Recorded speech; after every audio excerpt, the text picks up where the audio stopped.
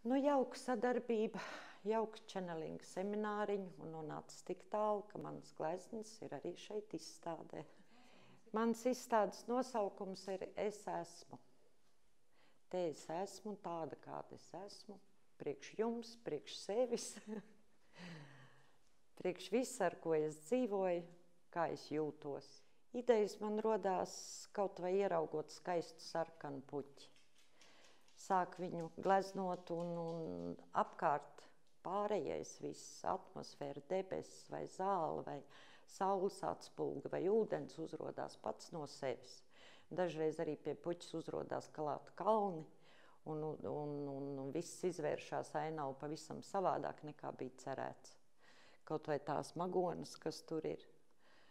Tur no sākuma bija vienas pāris puķis, bet beigās iznāca, ka dzeltena saules apspīdēt novakar. Par meitenīti jāsaka, kad bieži vien meditācijās tiešām eju saulē. Lieku rokas saulītē un uzpildos un sildos saulītē. Un tāda ideja radās par meiteni, kura saulītē tura rociņu un uzņem enerģiju. Ar gleznošanu nodarbojos pēdējos 4 gadus. Nekad mūžā nebija gleznojusi. Darīts bija pa mūžu laiku. Daudz kas skaists šūts un adīts un kaut kas iekšā laikam tomēr tāds ir. Bet ja cits vairs nav ko darīt, tad, ja jādomā, ko darīt, tad ar to, kas sirdī patīk. Un tas rodās pats no sevis. Man radās gleznošana.